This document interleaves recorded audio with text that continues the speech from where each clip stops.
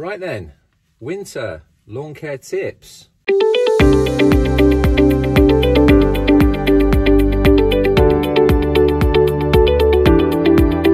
morning, my lawn lovers. Rich Lawns, rock on.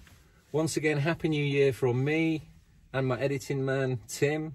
Without Tim, none of my lawn care weekly videos would be possible. Right then, winter lawn care tips. The idea is to get your lawn ready for the prime time in terms of applications and lawn renovations, getting your lawn really absolutely pucker for the summer. No question, what you can do in winter is pretty minimal compared to the rest of the year, but nonetheless, equally, really important.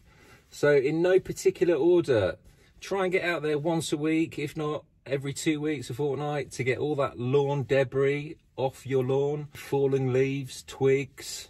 There's a lot of gusty wind around at the minute, so any kind of garden litter, get all that off your lawn. Leaves particularly, if they're left on your lawn and they start to decay and they get really wet, particularly with the damp, wet, overcast conditions that we experience, they will cause further damage down the line in terms of encouraging the growth of moss and different forms of grass disease. So it's really important to get those off. No doubt your lawn could still have some weeds on the lawn, but they won't be in growth. They should still be dormant. Just keep an eye on the temperature. If the plant, being the weed, isn't in growth, then it just won't be responsive to any kind of weed killing treatment, and you've seen that on my videos.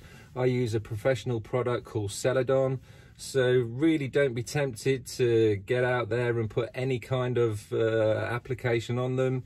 By all means, if you want to dig them out, go ahead and do that. Temperature again is really important here, because a milder winter, for example, you could potentially see lawn pests. They will be more active if the weather has been much milder.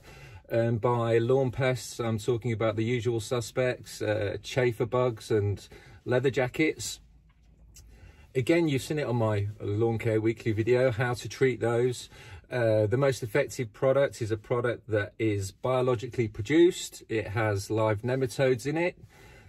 That product can only be applied when the outside temperature is above 10. So again, keep an eye on that. Don't be tempted to go ahead and treat them if the temperature is below, which currently it is right now. You'll be wasting your time and wasting your money on a product that just isn't going to work. And my lawn lovers, at this time of year, fertilizer, really important. I'm using a Greenmaster 6-5-10 plus 6%. Fertilizer, grass food, nutrients, really important to get one down at least every 8 weeks. So again, I'm using the Greenmaster 6-5-10 plus 6%, which is low in nitrogen, it's high in potassium. It will improve the health and appearance of your lawn. And the iron, the 6%, the iron, great for controlling moss. So get one down. Subject to the temperature increasing, providing we haven't had too much rain or too much frost. Probably within a couple of weeks, the back end of January, you can get out there and cut your lawn. Just be extremely mindful not to scalp the lawn. Keep the height to a minimum of about 30 mil. I think that's it. Anything else, send me an email, get in touch, Rich Lawns.